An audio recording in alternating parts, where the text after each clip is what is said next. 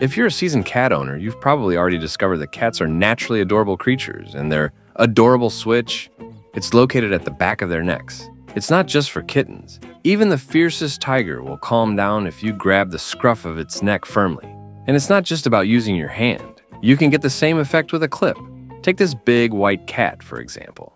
It was restless on the operating table, so the vet pulled out a binder clip. Then, something magical happened. Just a reminder, non-professionals, please don't try this at home. If done incorrectly, you might find yourself on the receiving end of some serious cat claw kung fu.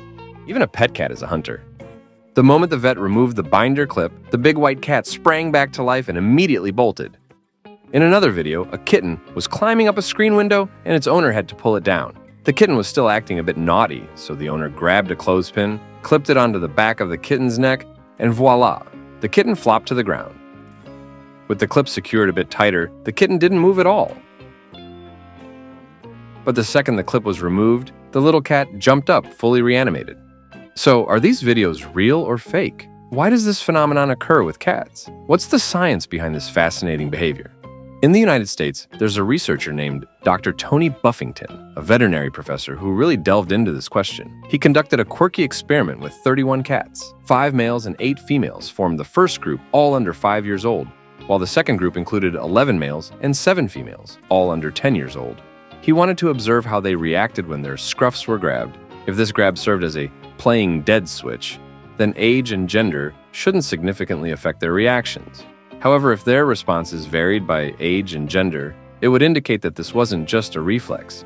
Tony set the grip of the clip to a steady 140 mm of mercury. In the first group, 12 out of 13 cats showed a reaction, while in the second group, all the cats responded.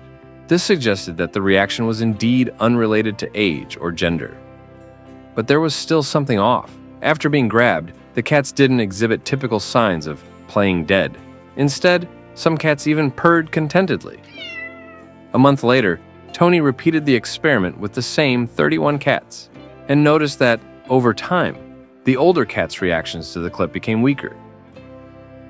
By the third month, only about 2/3 of the cats still reacted noticeably to the clip, and these were generally the younger ones. The remaining third no longer responded at all. In the end, Tony concluded that this reaction in cats isn't a playing dead switch, but rather a stress response rooted in evolution. Tony believes this could be related to how mother cats carry their kittens. Over millions of years of evolution, those kittens who squirmed wildly when grabbed by their mother's mouth likely didn't survive, while only those with the instinct to calm down in response to being grabbed lived on. Imagine a kitten being attacked by a predator or facing a natural disaster. When a mother cat grabs her kitten by the neck to escape quickly, the ones that thrash and scream wouldn't make it.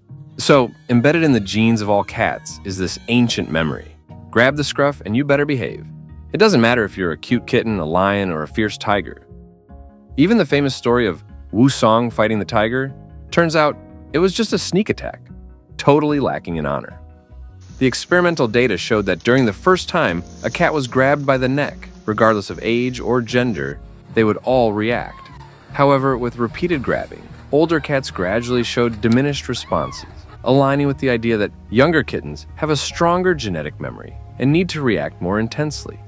You might be thinking that these foreign scientists have too much time on their hands researching things like this. Does knowing how to handle cats really pay the bills?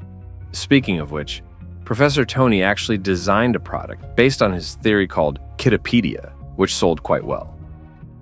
Of course, you can use any binder clip or clothespin at home to try this out. Just make sure to control the pressure carefully. If it's too strong, be prepared for an onslaught of cat claws. Additionally, Tony found supporting evidence for his theory in animals like foxes, raccoons, and mice. He discovered that any mammal that doesn't instinctively hold its young typically exhibits this reaction.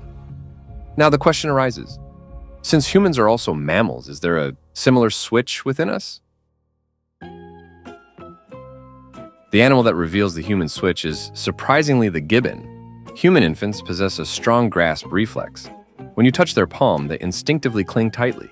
They can even perform impressive moves, like pulling themselves up on a bar. There's also a phenomenon known as the Moro reflex that highlights this instinct. When an infant is startled, like by a sudden shout or being released from a hold, they instinctively reach out their arms or pull them in tightly. This response is a survival mechanism. allowing them to grab onto a branch or cling to their mother.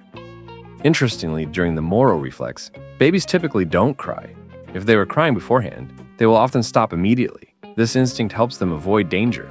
They only start crying again once they feel secure in someone's arms.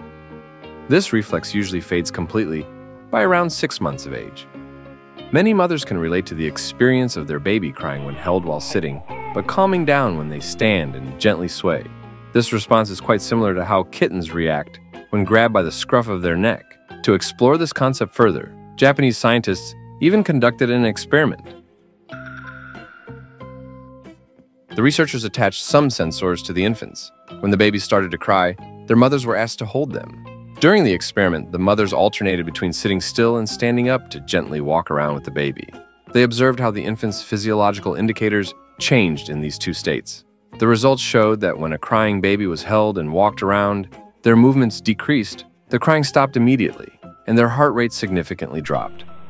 However, once the mother sat down with the baby, the crying resumed, and the heart rate returned to previous levels. Japanese scientists explain that the act of standing up and walking with the baby triggers an instinctual response. The baby perceives it as being in danger, with the mother carrying them to safety, so they instinctively behave. Once they stop moving, the baby feels they have escaped the threat and can finally cry freely. The scientists also noted that this instinctual reflex exists in adults and even the elderly.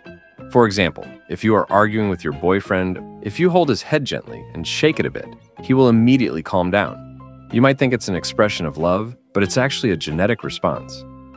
Conversely, if a man forcefully kisses a woman, that's a different biological topic we can discuss another time, but the effects are similar. Well, that's all for today's story. Thank you, everyone.